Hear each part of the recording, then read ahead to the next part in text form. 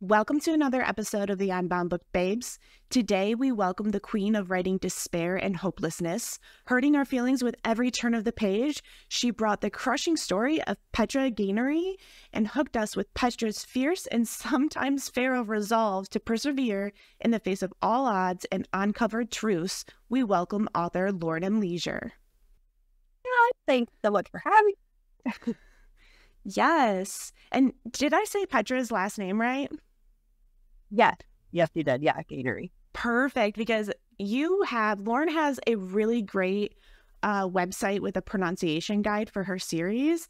And so I was so excited when I was like prepping for this episode. I was like, oh my gosh, this is fantastic. I love when authors do that. So thank you, because now I feel super confident. I wanted to double check, but now I feel super confident that I'm going to get these things right in this conversation. Yeah, no, that originated from Throne of Glass when my friends and I were having a conversation, and I heard Kale from the audiobook, and my friend would only refer to him as K. Cole Cow because she never knew what to say. So I was like, you know what? I feel like I should have a pronunciation guide. That is awesome. Any fans of ours here will know that Kristen and I oftentimes just make up things and go with it. Yeah. So, okay. I mean, even though I have the pronunciation guide, I feel like a lot of people just make up their own things because that's the nature of fantasy. That's fine. If you want to call Ludovicus ludicrous, you're not. Yep, that's awesome. Can you say his name again real slow for me? Ludovicus. Ludovicus. Yeah, Ludovicus. But honestly, like I hear Ludo or Luvodicus, and I hear ludicrous like a good amount, and that's fine with me because that's what I do with other fantasy books. I make up my own name. So fantasy authors, they're just like us.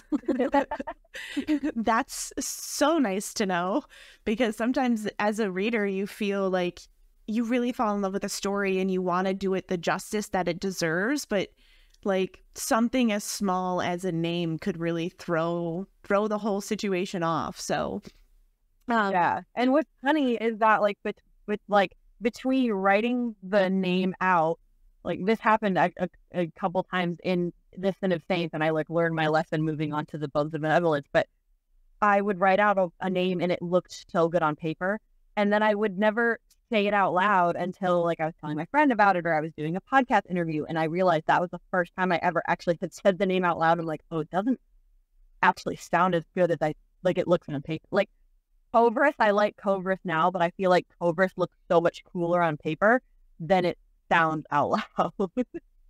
Yeah, you have so many characters and so many places in your story. Like, to come up with all these names is crazy. We're gonna dive a bit more into that a little later on in the episode, actually, because we want to kind of hear your process around that.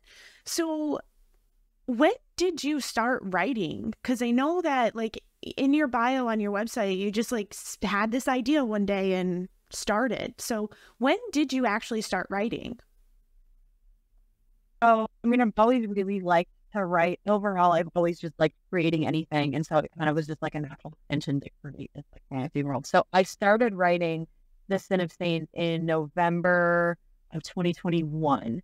At that point, I did not foresee anything coming of it. I told my husband, I was like, book, and then if it gets published, then great. If not, I'm just friends so I can have it on my bookshelf. I wrote that.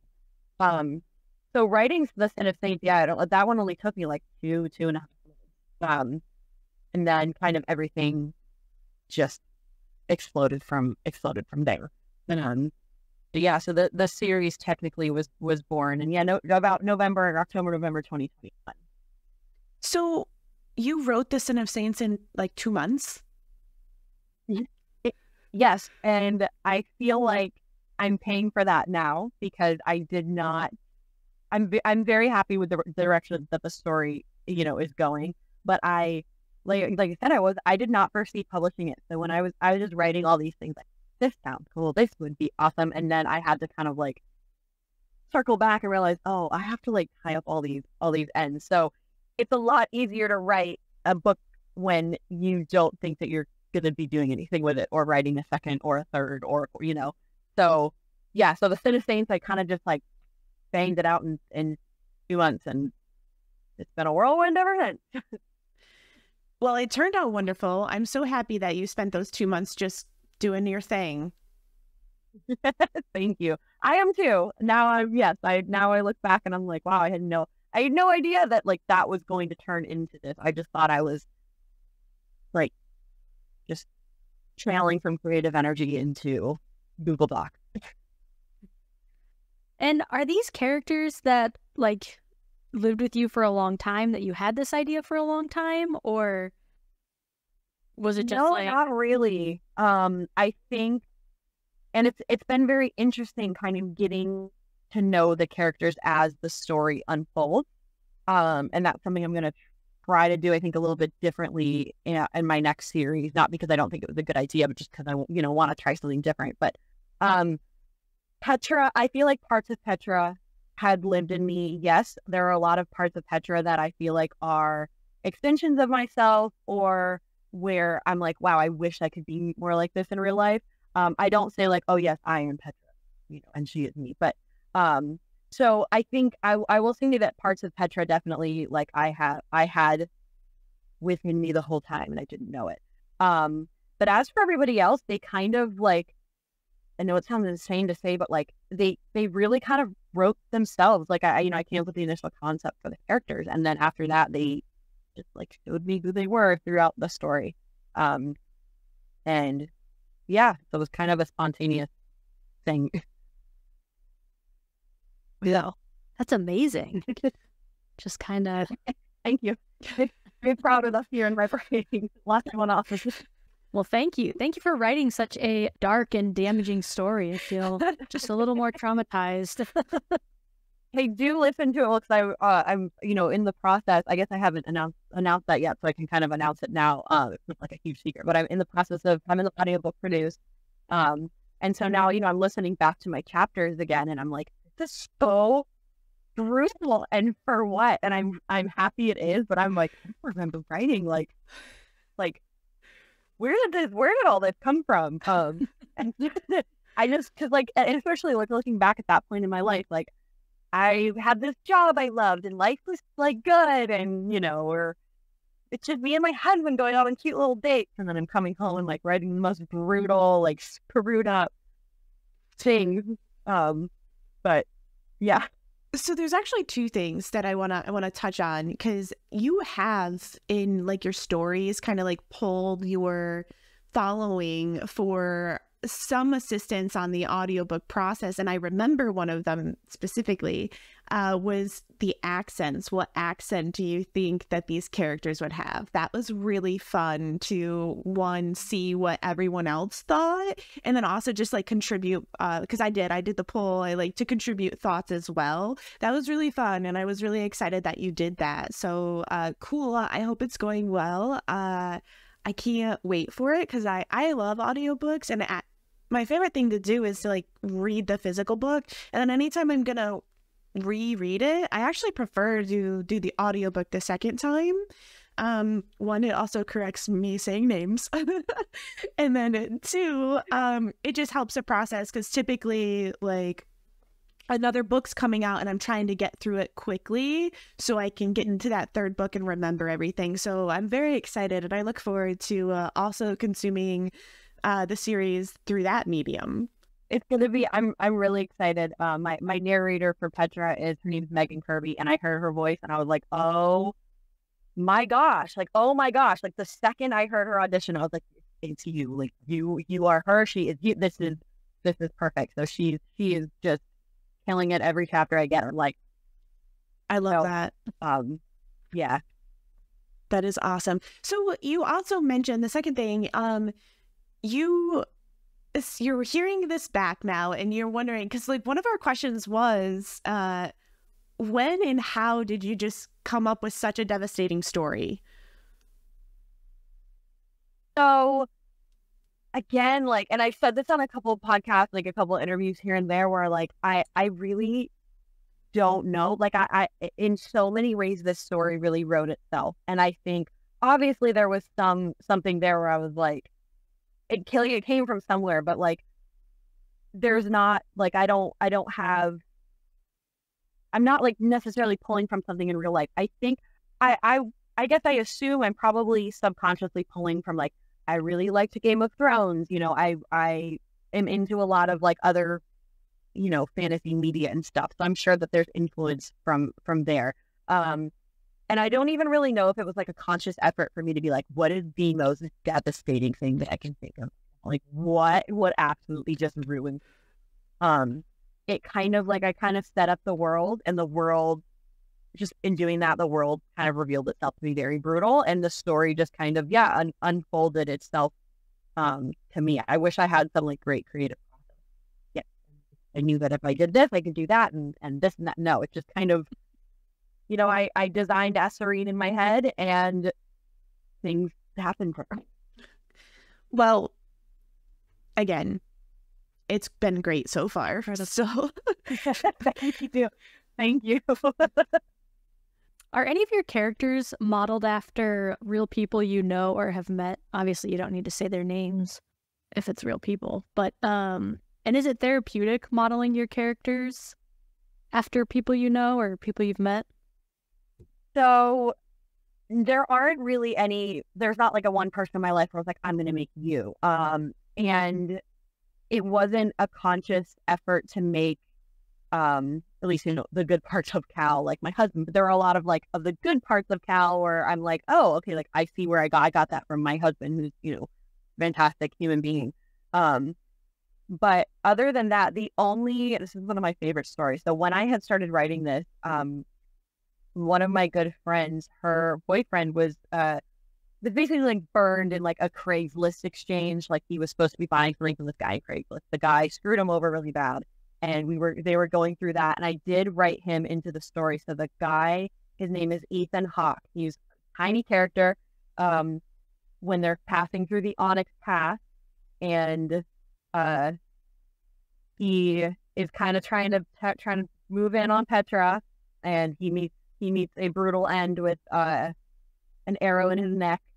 That was based on this person. Just more so, I threw that in for my friend because she was going through this thing. And the Craigslist deal was for like a archery, like a hunting bow. Oh my gosh. So that wasn't his name. Of course, I changed his name. I don't even remember. I don't even know if I knew his whole name. And I was like, so that's like the one cameo that's like based on an actual human being. And like, maybe I should like talk to a therapist about that. The fact that like he died such a brutal death. But no, there's like I say, like there's some traits here and there, or some things that like characters will say that I've subconsciously kind of pulled from real life. But I wish I could say that, yeah, the villain's this person, hero's this. No, they're all up here. It's an even more incredible story that it's just one random guy off of Craigslist. We got vengeance on him. Exactly. You're gonna burn my friend. You're gonna die in this book. So anybody on Craigslist selling something, you better watch out. You might get written about. You might. You just might. Yeah, Kristen and I actually had a conversation last night when we were chatting and prepping for the episode about how it would be fun to be a fantasy author, because if there was some instance in our life with somebody that we just didn't care for, we could just kill them off or make something terrible happen to them as this like character in a book, where it's like, it's kind of like, you know, venting in a way that is a lot safer than an actual confrontation with the person in real life. So exactly. Yeah. But the thing, like for me, like I genuinely, like I don't, for as dark and brutal as this is and how terribly some of these characters are, I don't harbor strong feelings. Like I can't really think of a single person that I genuinely hate enough to like do that. Like you know, of course there's people that I dislike or don't get along with, but like I feel like overall, like I just don't have strong enough feelings about somebody to do that. I don't know. Maybe I will one day, but I also very much think of my characters as like their own people. Like I don't equate my characters, even if they have like similarities to somebody that I know, I don't really equate them to like a real person in real life that I know. Like they're their own kind of being kind of separate things. So it's like, even if I were to kill them off, I'm not actually, if I were to base it off of somebody and I were to kill that character off, it doesn't take like as much anger out as I thought it might, before I started writing. So yeah. Good perspective. Because being a new author, what was one of the hardest things to like learn and adapt to? So navigating the publishing process, and I always thought that like traditional publishing, getting picked up by some big publisher, was like the end all be all. I always thought that was like the ultimate goal until I started looking into it, and I was like, it really isn't always the best option. It isn't always like, the ultimate prize. And so going into this, I originally was like, yeah, I do want to get traditionally published. And I did reach out to a couple agents, and I ended up pulling my queries pretty quickly when I realized I wanted to self-publish. So, and I'm so incredibly happy that I did, because, retaining the creativity, retaining my ideas, but pivoting from, I'm going to get a publishing deal, to, holy beep, I have to do everything. I have to do everything myself, or, hire somebody to do it.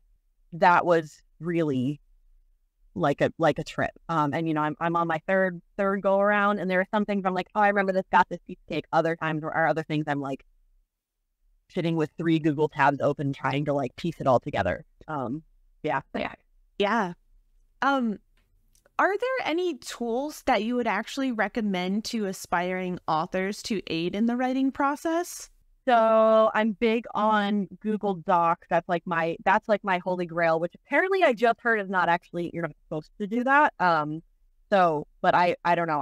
I'm like Google Docs like I, and Etsy. So Etsy was where I found my cover designer. I always thought that basically, there's another site called Reedsy that a lot of people that I know had used to find cover designers and editors and everything. And it was so expensive. And at that point in my career, I didn't have a career. So I was like, starting out. And Etsy is where I found my cover designer. And I swear by it. So that's what I tell everybody. I was like, especially if you're just starting out, you don't have a massive budget, you have thousands of dollars to spend on a cover. Look on Etsy, because there's some really, really incredible artists who will, do custom work, they have pre-made. That's like Google Docs, my holy grail. Etsy's my holy grail. That's great. Yeah, I was actually looking at Etsy the other day. I came across something on Etsy, kind of on accident.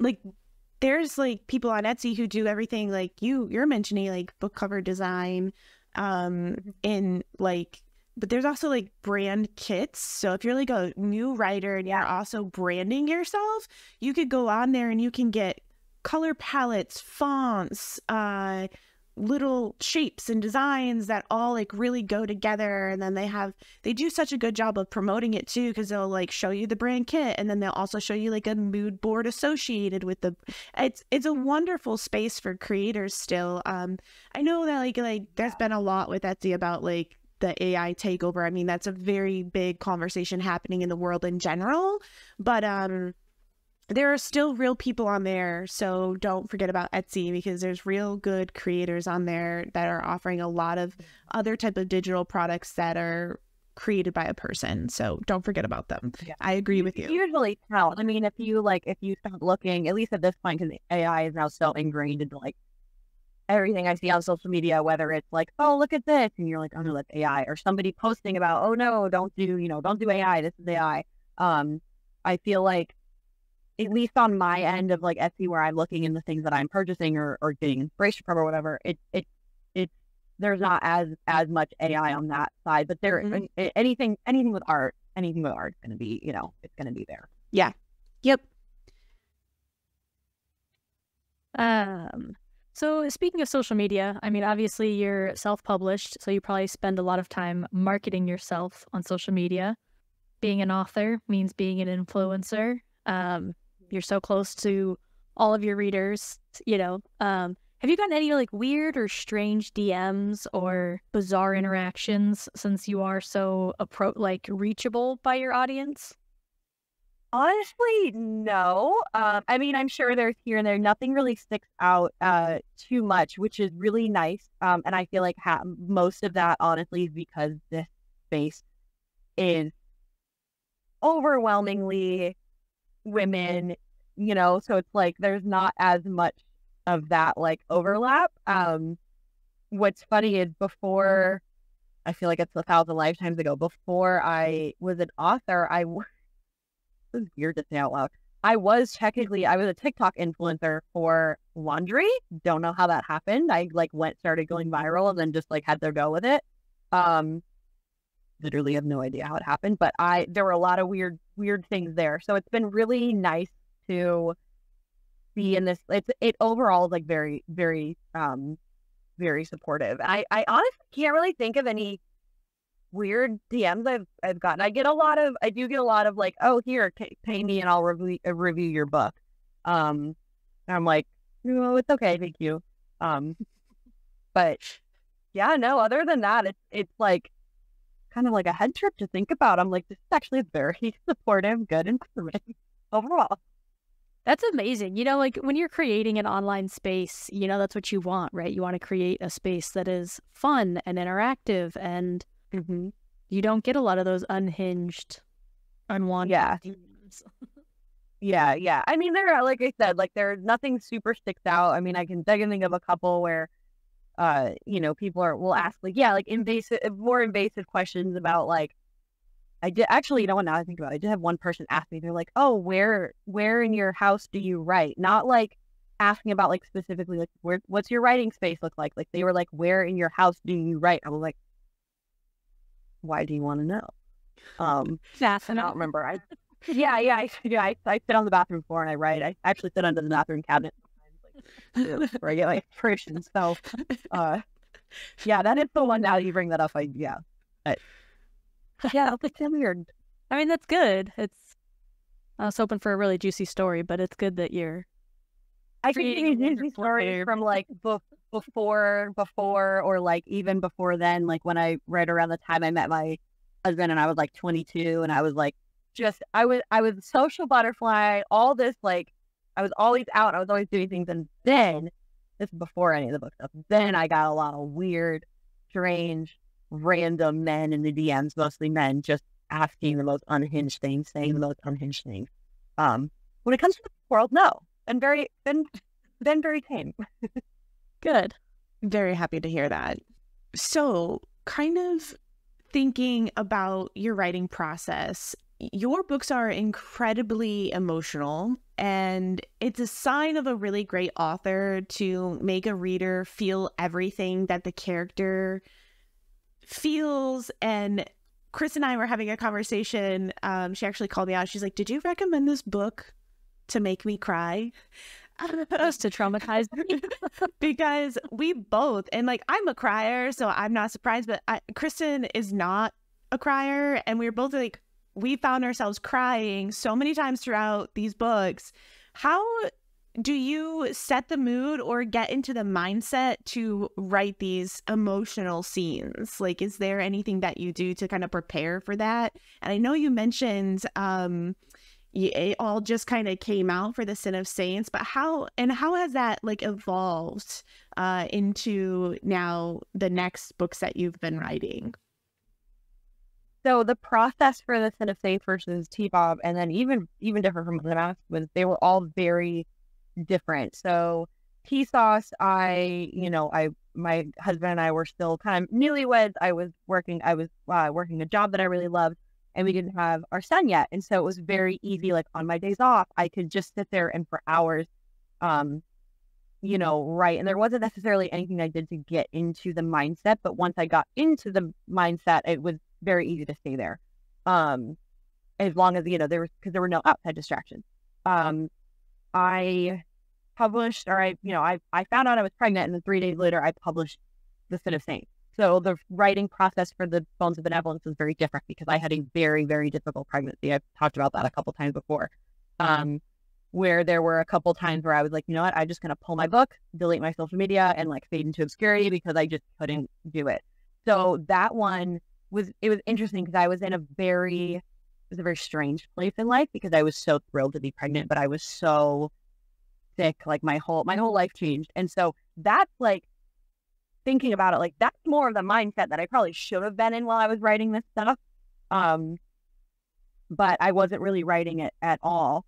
And then come my son being born and everything, now it's very different because it does take me a little bit of time to get into like that mindset of writing these very, emotional things. And I do tend to feel a lot of the things that I write.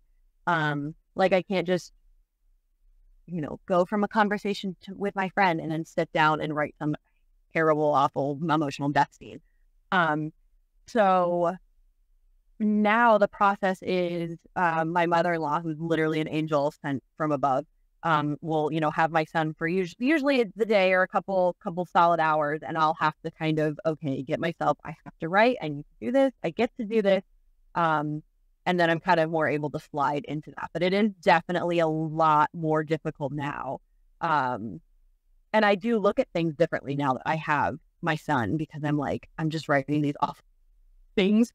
And like these things exist in the world, but there's also now this, this perfect little ball of love that I'm like, how do both of these things come from me? I don't understand. But yeah, before it was very easy to kind of slide into that mindset. There were a lot fewer distractions. Now I really do make an effort. Once I'm there, and I can stay there. But yeah, it's a weird, it's almost like a lens kind of goes over my eyes, and I see things a little bit differently in that state. Yeah, we were curious how you're navigating, so much joy in your life, and then the stories. And it's funny though is that the stories like do bring me, like, being able to write and as like as awful as things are, like, some of these things that I'm writing are, and as emotional as they are, it's still the process, and being able to create like that does bring me so much joy. And I think, a lot of it plays into, I've struggled with mental health just like literally every single other person ever, because the world's really hard right now. And I think probably, I'm sure that does play into it sometimes, is getting into that mindset. But navigating it, honestly, like it just kind of happens. Like, I don't really think it's even something that I need to consciously do overall. It does take a little bit of effort to get into that, but like, it just is what it is. I wish I had like a cooler answer. No, I think it's great. So I know we've said this over and over on repeat that these books are dark, and we as the readers really go through it with the characters and everything what's going on. How do like your friends and your family, how do they feel about your work and the intensity of it, like of the final product? So I think my husband, when he, when I first started writing, I was like, I'm writing a book. And like, okay, this is going to be like, when you learned how to knit, or you learned how to make clay earrings, and like you're really obsessed with it for a little bit, and then you like gave it up. And then that's really relatable, by the way. I am listened.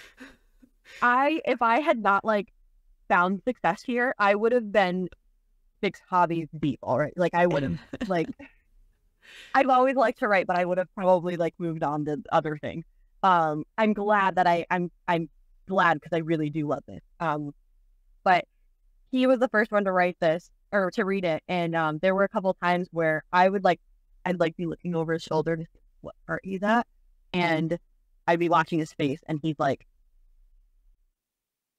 "What?" And so there were a couple of questions of him saying, like, like, where did you come up with this? Are you okay? Like, are we okay? Is everything all right? Is there anything we need to talk about? But overall, I really have not had too many comments about like the darkness, in terms of like asking if I'm okay or where that came from. It's more of, I've had so much support. But yeah, there hasn't really been too much questioning in the way of that. But I do have like one of my very best friends, Ashley. She's my she and I are big huge fantasy, everything fantasy we love. And she has been, she picked it apart the way she picked apart ACOTAR things. This mean this, that mean that. Like, oh, what is this, and what's that going to end up being? So yeah, that's really great. That's fantastic. Yeah, it's always shocking. At least it was shocking for Bobby and I. When we started this podcast, the amount of people that truly did come out and support us. Yeah. And a lot of unexpected people. I mean, you may not know all of your supporters since they're buying the book, and you're not maybe not seeing them read, but Yeah. Oh yeah. Yeah. No, definitely like seeing people that I went to school, like high school with, that I haven't talked to in 10 years, and I had one ex-boyfriend like reach out. And he's like, hey, like I'm really happy for you. Like I just want to let you know, like I bought your book and blah blah blah. And, like great guy, just went our separate ways. But I was like, it is pretty crazy to like see how far the reach has gotten just in my circle of people that I know. Yeah. The strangest of people are supporting us, and it's it's shocking. And thank you. I think both of us would like to just thank you to everybody that unexpectedly supported us. Yes. Yeah. So, do you have any favorite characters, or like, not sure. Maybe favorite characters, least favorite character from your books? So I actually just told my husband last night. So there's a character in Unmasked that haven't really met yet, obviously, but that is, I think, my favorite character I've ever had the pleasure of writing. Her name's Neve. She is just basically doesn't have any filter. Like, said everything she's thinking. She has a bad attitude, and she's not afraid to use it. Like, she is genuinely my favorite person I've ever written. But I know this probably sounds cliche, but also just Petra, and like watching Petra, because I didn't know where this was going when I started. Like watching Petra grow throughout this process, like watching her go from this just like destitute, everything's terrible, my life is awful, I'm just doing what I have to survive, to sort of seeing the light and finding some happiness even among all of like the darkness. She's really like, I feel for her a lot, in a way that I haven't really for other characters.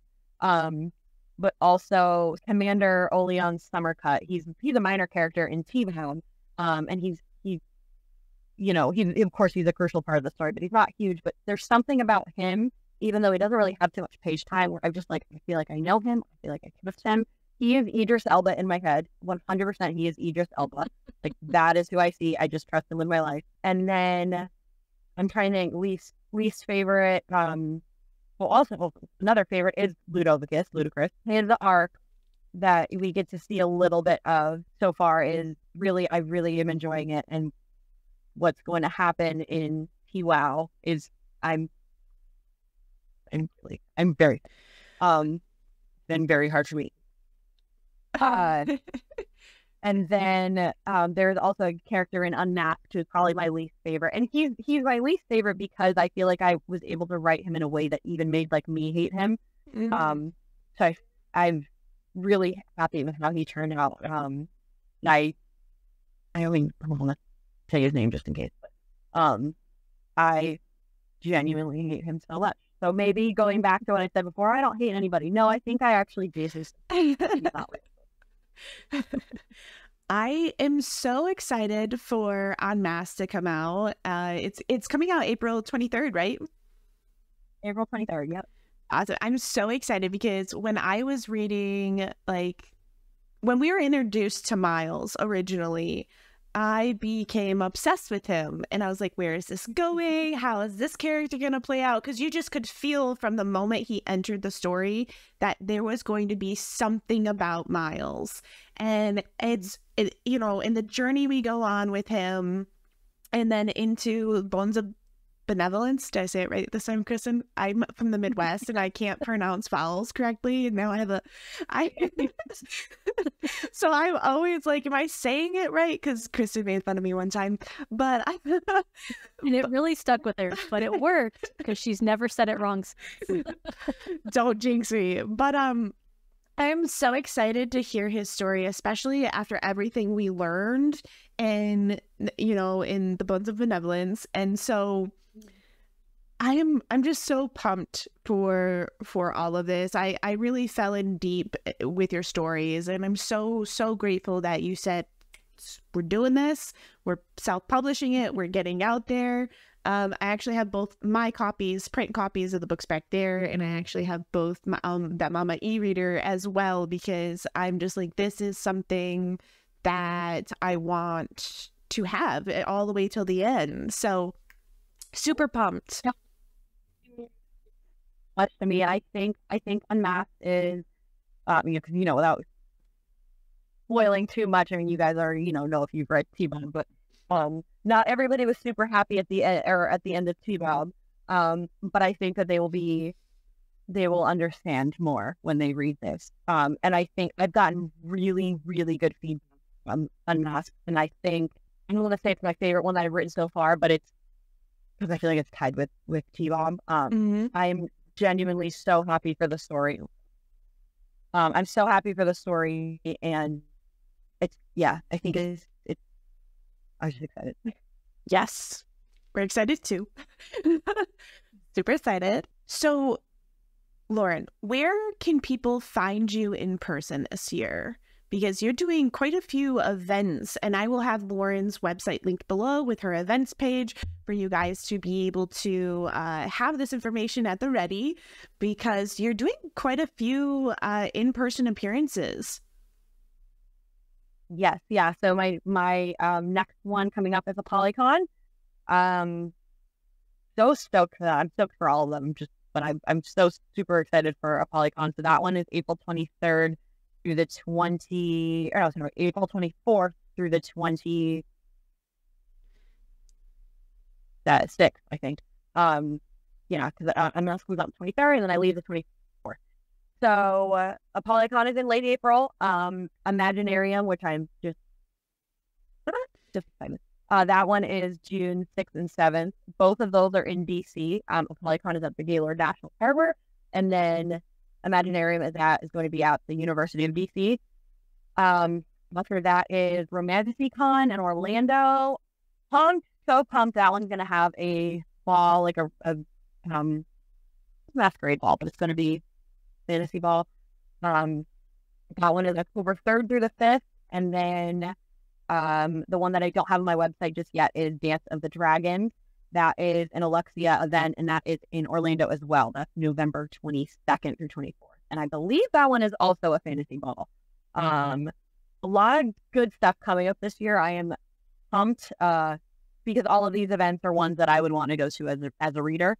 So the fact that I get to sign, besides some of these people that are going to, the authors that I'm going to be signing with, that are just, my mind is blown. Yeah, I was actually looking at Imaginarium this year and was like, we have a pretty busy job, and so I was like, I don't think we can make it happen because of the timing and stuff like that, and our schedules can be really unknown. And so I'm so excited you're going there. I hope to actually get there next year. Would be amazing. I want to do some conventions next year because I've actually never been. So I just I'm excited for you. And you're right, a lot of the authors that you're signing with, it's out of this world, and I can't imagine. I feel like if I was in your shoes, I'd be having a complete out-of-body experience the entire time. Oh, dude, it is. So we're in, I'm in in a Polycon authors Facebook group where we can ask questions, and it's a good amount of assistance. There are some that are in there. There are some of the authors are there too, and someone has asked the question, how many books are you guys planning on bringing? And this and that, and I answered, and I looked, and it was Clarissa Broadbent who had asked the question, and I was like, how? And then Raven Kennedy just posting in there oh, what are you doing for this? And I'm like, how am I supposed to act around you? She's like, how? What? So and at a Polycon, my table's here, and then Carissa Broadbent's table is literally like diagonal to me, and we're literally reading her book right now in my book club. Which one? My book club does not know that I'm an author yet. We're reading Serpent and the Wings of Night. Okay. Yeah, so I'm like trying to figure out a way that I can segue up in my book club. Like, hey, also I'm an author, and I'm gonna be right next to her. They don't know yet, and it's stressing me out. But they're gonna find out at some point. Do you want me to cut this portion out so that it's not whatever? We're meeting on April 6th. I'm like, it's gonna have to come out at season 20 because it's just gonna be, I don't know. But they're so awesome, and I'm very excited to be discussing this book because I am very passionate about Serpent and the Wings of Night. But yeah, so it's wild because like I'm just sitting here, and then there's all these just amazing authors like all around. Like, so we get our room assignments, and I'm in the same room as I believe Raven Kennedy's in my Raven Kennedy might have her own. Either way, like Rebecca Yarros and like how, like literally how. So the imposter syndrome is like creeping up, and I'm trying to like. You belong there. Also, like, thank you. Belong there. So, yeah. So it is really a like I have to remind myself to breathe. Like I don't know how I'm supposed to walk into this room and be like, yes, hello, I am one of you. I also wrote a book. Like, you and I are kind of the same, and that's strange. It's so fun though, right? Like you have 2 books, your third one coming out, walk up to an author that has 15 and be like, we're the same. Yeah. I have this honestly like experience. It is wild to me. I think one of the people I'm most excited to meet out of Polycon is Danielle L. Jensen. Bridge Kingdom is like in my like 3 to 5, maybe I probably even 3 series, and I just like I'm honored. I am terrified. I'm so just thrilled that I've even get to be among this like caliber of professionals. Crazy. You know how I said I'm a crier? Yeah, it's not crazy to us. I'm so happy for you that I just have like tears in my eyes. I told you I was a crier. I was like, I was trying to ignore them. Oh my! I was sorry. I cried last night when I finished. I'm still trying to get the formatting exactly right and Unmasked, and I finished it, and I was like, really, like, oh, the same thing. I read 6 times a day, so I'm right there with you.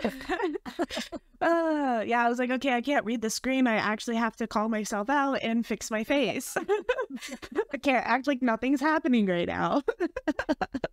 Will the War of Wings, which will be the 3rd and final installment, because Unmasked is a novella that happens between the first 2, is the War of Wings going to be the final book in the series? So it'll be the 3rd, like it'll be the final core book. That's what I've been calling them. Okay. Unmasked, Unmasked is technically not even a novella anymore. It's a novel. Funny like definition, but I am planning on doing a prequel that will be more of the story of Katya and Raedros, Keepers of the Saint. So that one, I don't have any like set solid plans for that yet. I think I would like to get another series up and running, which I'm very, very for. Before I do that, kind of give it a rest and let the story like really unfold in my mind. But yeah, so it'll be by the end of it all, it'll be the 3 core books, the spinoff novel, and then the prequel, which I am planning just 1 book for the prequel, but never say never, because I don't know, I have a lot to say and it might not fit in 1 book. So, well, I'm here for all of it, so pumped. And so you do have some future projects in mind then? So you're like already kind of, the gears are turning and you're ready to pivot a little bit with your stories? Yes, I'm very, Benevolence and Blood will forever, hold my heart. I'm also, but I've learned so much throughout this process. And I don't want to say that there's things that I would do differently with Benevolence and Blood, in terms of the story, but I've learned a lot about outlining and planning and just making it a little bit easier on myself to make sure that everything comes full circle.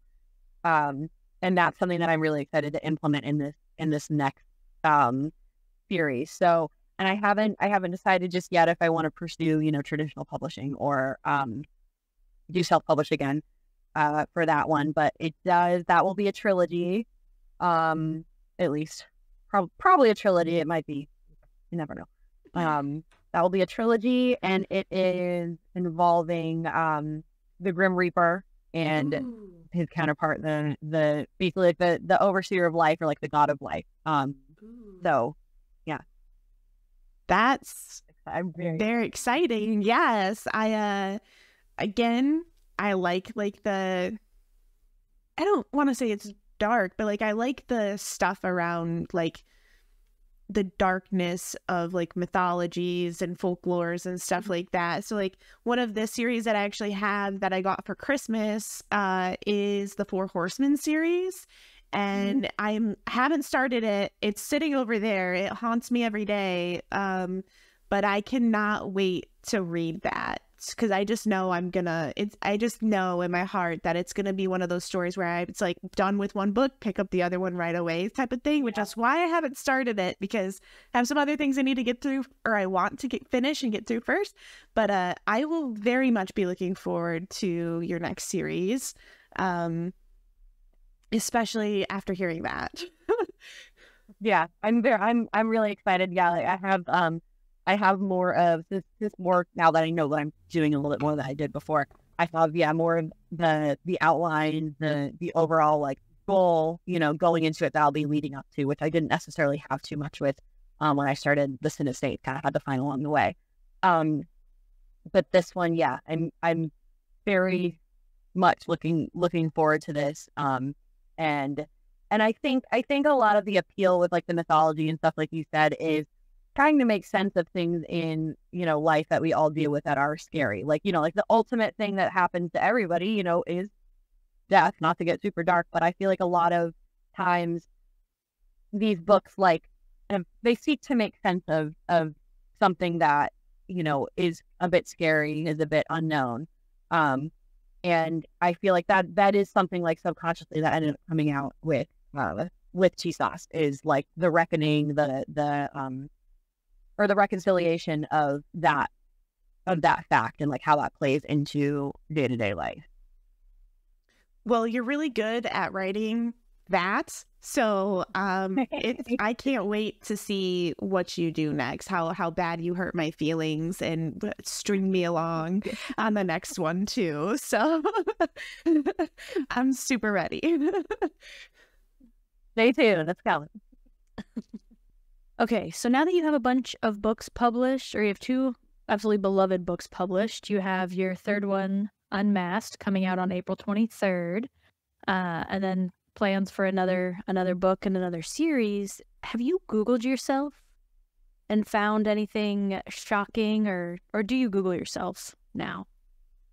Every once in a while, and just more so, the reason I Google myself is to save my book cover if I'm like applying to a position or like coming on a podcast, because I can never find the Sin Estate's cover in my sleeping photo albums. So I am just having to Google the photo images and save them.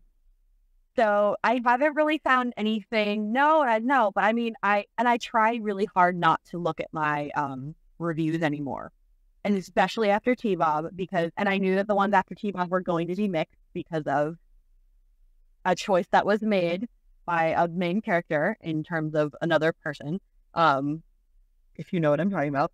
But yeah, no, I haven't found anything, but I also have not, because I know if I start to look and if I find something, I'm gonna spiral. Smart. Yes, very smart. I know if media was like, Lauren M. Leasure net worth $8 million. That would be nice. That would be news to me. That would be great. But no, there haven't been any. I think what would be really funny though is if I like one day Googled my name. First off though, Googling my name does actually bring up me, which is pretty cool, because it didn't for a while. You know, I'd Google Lauren, and usually would do Lauren M. Leasure, but for Lauren Leasure, whatever, and it would be, you know, and then a bunch of them are 300 on Facebook, whatever. Does bring up me now, so like it's me in it. But I think it would be really cool if I were to get to a point where, like, you know, if you type in like Ryan Gosling, you get like Ryan Gosling height, Ryan Gosling wife, Ryan Gosling like childhood or like hometown. Like, that would be cool if I'm like, people want to know that much about me that they want to know about like my husband or like, you know, I feel like then I'd be like, yeah, that's pretty cool. I don't want people to know it all, but like, I feel like I want people to want to know it all. Fair enough. Absolutely. Fair enough. So again, link down below is going to be Lauren's website where you can find her in person this year if you're attending some different events. She has her series, the Benevolence and Blood series, with the Sin of Saints, the Bones of Benevolence, soon to be released in April on the 23rd, Unmasked, and then to be announced, we have the third installment, which is The War of Wings, which I'm extremely excited for because the Bones of Benevolence has left off on an epic cliffhanger that had me going, why are there not more pages right now? So very excited, very happy to hear about Miles' story and Unmasked as well. Really excited to meet your new characters. Lauren, is there anything that you would like the people to know? Thank you for making this like a thing. I mean, it's always been my dream to create for a living, and the fact that I get to do it, the fact that it happened so quickly, and then just like I pinch myself every single day, and it still feels crazy when I like meet somebody and they say, "What do you do?" And I'm, you know, and they're like, "Well, you know, thank you to everybody who has made that possible," because I don't think I'll ever get over it. We'll never, ever, ever get over it. Because it doesn't make sense that is what's happening in my life, but I'm so incredibly grateful that I could try to. So, just no talking before I do. Perfect. Yes. So thank you for sticking with us through this episode today and this interview with Lauren. And until next time, keep reading.